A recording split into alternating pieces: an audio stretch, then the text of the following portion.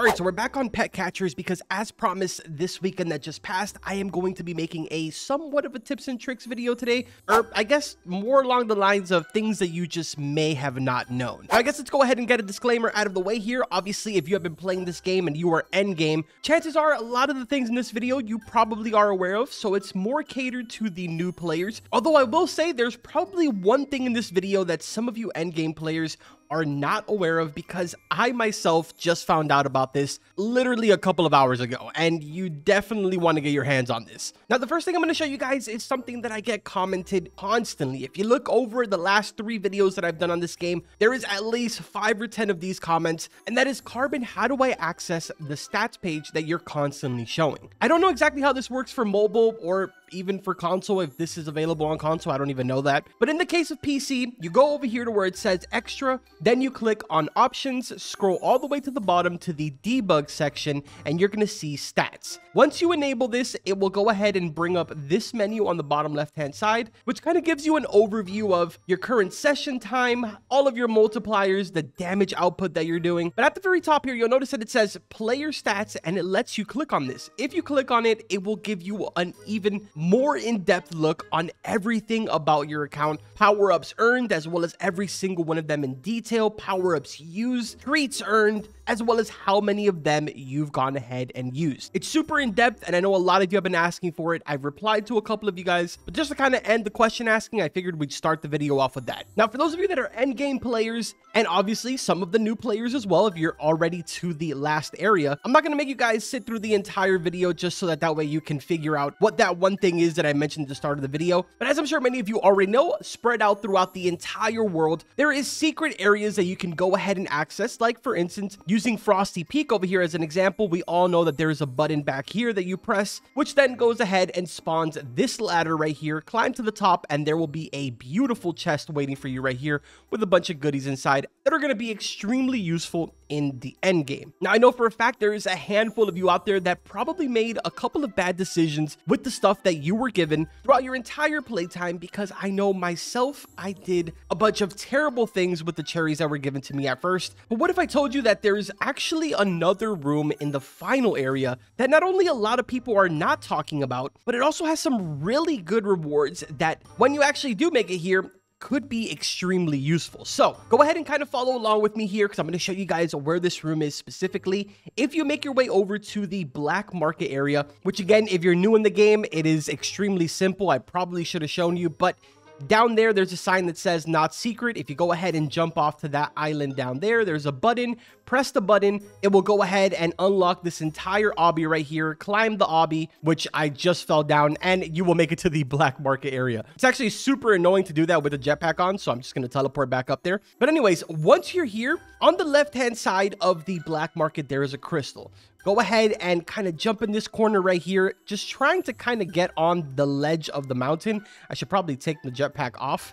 Makes it a lot easier. I can jump higher. Perfect. So once you've made it onto the crystal, jump on top of the roof of the black market. Then go ahead and use this edge of the mountain to sort of like propel yourself up, and then just keep jumping just like how I did right there, and you will finally make it to the top of this mountain right here where there is a volcano. One thing that you'll notice is that this volcano has a ladder right here. Jump down and you will be inside of a room that will have a chest here in the middle that gives you 5 of the golden cherries, as well as a couple of other goodies I don't exactly remember right now because I was extremely surprised. Shout out to, I believe his name is Matthias. He's the one that actually shared this location with me once he kind of posted it in the Discord. And I reached out to him, I got the details, and I thought this was super cool because even with all the hours that I have in this game, I didn't know this existed. Now, there is another thing in here, which is this super creepy doll. I have no idea what it does. I don't really think it even does anything, but it's mad creepy, and it's kind of just sitting back there. But yeah, man, who's to say that there isn't more secret rooms in this insanely massive map? So if you happen to find any more and you want to share it with the community, let me know in the comments, and I'll go ahead and do a follow-up video with all of the locations. All right, so moving on to the next thing on my list here, it is the mini games. As many of you know, this is probably one of the best ways of being able to get your hands on not only legendaries, but also a great way on getting your hands on some of these elite mystery eggs, of course, gems, money, and if you're extremely lucky, like how I've been lately using the method that I'm about to show you guys, you can really come up on a lot of golden cherries. Now, no questions asked, the dance minigame is actually a lot better. It gives you better rewards. It's just you have to do a lot more effort in order to actually complete that game, and there is a chance that you might just get really distracted and end up completely losing. The archaeologist minigame is a little bit different because you can kind of finesse it. So let's go ahead and jump into a game here, and I'm going to explain to you guys what I mean. Based off of the damage that you do to each one of these, it'll kind of tell you what the reward is going to be. For example, I'm going to click to dig here. This one is 24, which means that if it starts off at 24, this is going to be a guaranteed epic. So it can either be a purple cube or a luck potion. I'm going to go ahead and kind of end this off here so you guys can see. It's going to end up being a purple cube. Now, the next one is going to be 14. That means that this is a guaranteed rare. It's going to be terrible loot, not really all that great. Move on. Next one is going to be 19. This will also be pretty much terrible loot because it's going to be a guaranteed rare. I took a lot of time there trying to explain it, but moral is anything under 19 health is going to be pretty much trash loot. 24 and higher will go ahead and give you epic legendaries as well as secret. So if it's a 24, then that means it's an epic. If it's a 29, that means it's a legendary. And if it's a 32, then you got yourself a secret. The reason why this is really important is because you can skip the ones that are not worth your time whatsoever. So let's kind of give you an example here. I'm going to go ahead and click on this one. This is a 14, so it's going to be completely trash. Over here, we got a 24. That's going to be an epic. So let's go ahead and completely dig this one out. Next one is going to be 24 again, so that's another epic. All right, next one on the list is 24. We got ourselves another epic. There it is right there, epic. Next one is going to be 24. Once the timer gets to around 22, maybe 21 seconds, then you start getting multiple right there.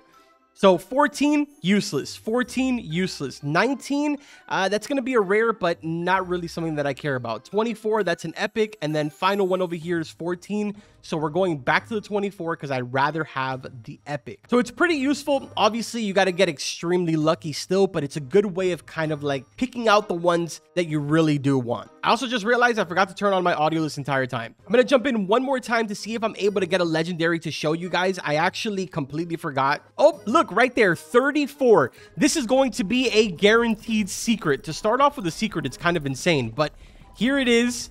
We're going to get ourselves a secret. There it is right there, cherry. Next one, common. Over here, we got ourselves an epic, which honestly, I don't really care about, so we're going to move on. That was a purple cube.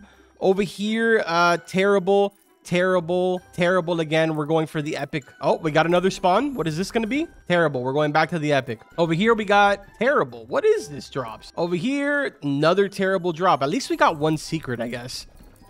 Oh, here's a legendary, but you guys obviously won't be able to see it. But I'm kind of glad that we got ourselves a secret right at the very start, so I could show you guys. Once it's a high number, 32, 34, that means that you got yourself a secret. So it's a cool little trick that'll definitely help you guys out in the mining minigame. The next tip that I have for you guys is a rather quick one, but something that I do see a lot of people forgetting. Make sure that you're planning all of your activities based on the event leaderboard here, or I guess the event board. Every single 30 minutes, there is a different event going on. In the case of right now, up next is going to be Master Chef, and then after that at 1:30 will be a lucky event. So obviously, Master Chef is not really a great one. It's basically just a crafting thing. So if you really want to make the absolute most out of Master Chef, then I highly suggest that you guys go ahead, start crafting whatever it is that you want to do. It's going to say 16 minutes and 36 seconds. Go into your inventory. If you have any of these, the timeful tomes, it's a great time to use it because it will stack on top of the Master Chef, which if you notice, Master Chef is not going on right now, but if I open up my crafting menu,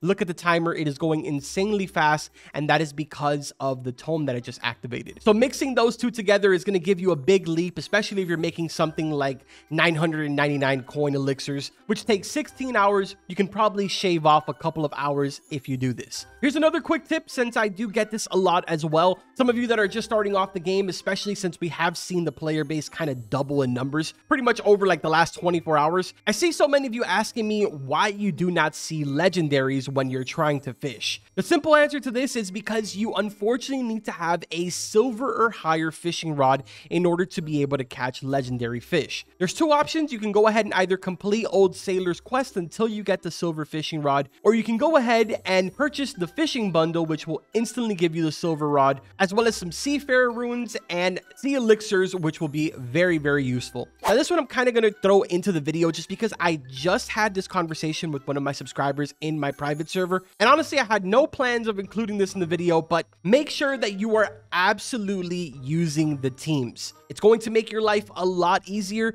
and you will definitely be able to progress a lot faster. If you notice, I have 4 teams right now: fish, fight, mini games, and shrines. All of these are binded on my action bar at the bottom. If you notice over here, when I go fishing, my multiplier right now is a 1.2, and on the left-hand side with everything else, it's a 1.45. Now, if I leave and click on fish, it is now a 3.9 times, and on the left side, it is a 4.15. Reason for this is because my fish team is completely filled with nothing but pets with Seafarer 3 and higher. That is all I have on this team. So we got some Seafarer 3s, some Seafarer 4s, as well as even 5s. Same concept goes for pretty much everything else. Fighting, I also have 37,000 damage with all of these pets because they all have deadly. Switching over to shrines, all of these have Shrine 3 or higher, which basically allows me every single time that I activate the shrine to actually get a multiplier and get multiple rewards. I don't know if it's actually going to work for it, but oh, right there, plus 2 extra. So I got 1.2k gems out of that one shrine, and I'll be able to redeem it again in an hour. Over here on the left side, I got 1 extra drop, which gave me some extra mystery eggs as well as elite mystery eggs. Having teams is extremely important, and make sure that you guys are using your charms. This is honestly something that I didn't think I needed to explain, but when you get yourself a fresh brand new legendary, it's going to have absolutely no charms. First thing I personally recommend is to go ahead, give it treats, grab your radioactive jelly, dump them until you are able to get a charm, and then go ahead and repeat the process again so you get yourself a second charm. Now, at this point, you can either choose to keep these, or you can switch to something like a mystery scroll, feed this to the pet, and it will go ahead and cycle through a bunch of different ones. Now, obviously, in my case, I don't really have a need for this, so I'm not going to continue wasting these because I kind of need them for potentially update 1. But let's go ahead and assume that you found the 2 charms that you're looking for, and you've gone ahead and racked up a bunch of runes because you've been maybe hitting the rune shrine a bunch of times. So you can go ahead, grab some of these runes and put it in so that way you level up the charm on that pet. On the flip side, if you do have runes and you have absolutely no idea what pet you want to put them on, keep in mind that every single item inside of your inventory, you can click it and see what available options you have. For example, Lifesteal rune, I can go ahead and click on use. It will bring up every single pet that I have, which already has Lifesteal, or pets that do not have any charms, and I can go ahead and put the Lifesteal in it. Same concept goes for the Golden Cherry. You can go ahead and use it to show you which pet you can put it on. And again, just another example, Prismatic Scroll, you can only use this on pets that have charms level 4 or higher. So here is a perfect example where I could go ahead and use this. It'll either turn my looting or my lifesteal to level 5. Again, some of these things are a little more on the obvious side for some of us that are endgame players, but for new players, hopefully this is extremely useful to you guys. If you want to see me maybe do a follow-up video on this, because there is a lot of other things that are in the game which are really not all that obvious, including some pretty useful methods to taking out the bosses without having too much trouble. Maybe you have a super laggy PC. So if you're interested in the part 2, drop a like on this video, let me know in the comments, and subscribe to the channel. I've said this before, man, having a lot of fun with pet catchers. I'm excited for update 1. We've gotten word that it could be potentially a week or 2 before we see it, but honestly, there is so much to do in this game that I don't even have a problem with that. This week, our goal is going to be to make this fighting team even stronger. I have pets here that I do not want, like the Cerberus, as well as the Magma Cube. We need to get those out of there. Hey, yo, look, a king crab. Well, he's gone now. But yeah, man, if you guys want to stick around for that, you are more than welcome to. If not, that is also perfectly fine with me. Either way, that's going to go ahead and do it for this video. Like always, I will see you guys in the next one. Take care.